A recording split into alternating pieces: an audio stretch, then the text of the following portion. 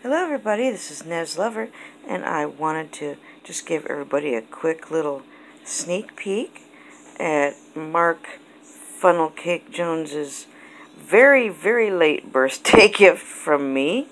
I call this my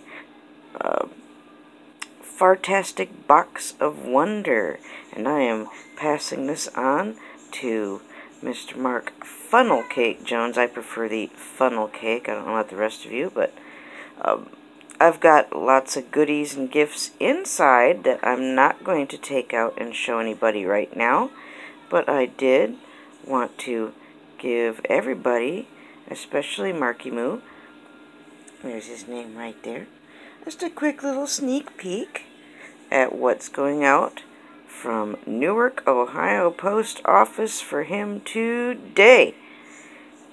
And I would like my friend Rant Jams to feature this quick little clip showing everybody his little Fartastic Box of Wonder. I'm sure if I ask very nicely, Mr.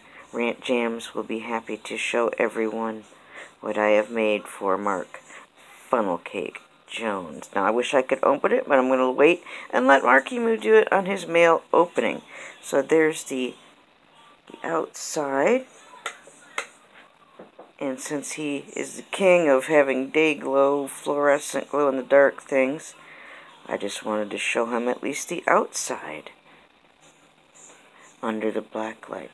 I was pleased at how well the day glow paint, and there's nail polish on there too that's glow-in-the-dark. It's going to show up very nicely under his black lights in Fart Studios in Tennessee. So, yes, there's all kinds of goodies in there.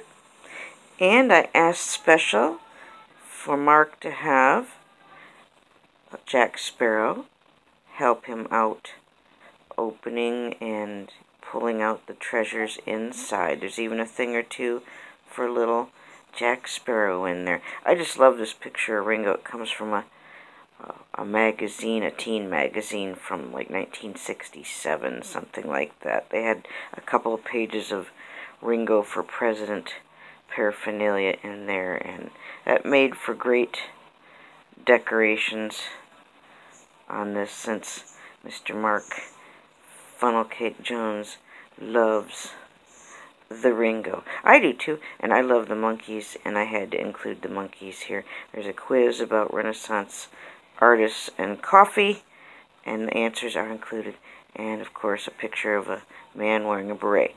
So all these things that are important to artists, we have to have our berets. I had to include that. So I think it looks pretty cool under the black light.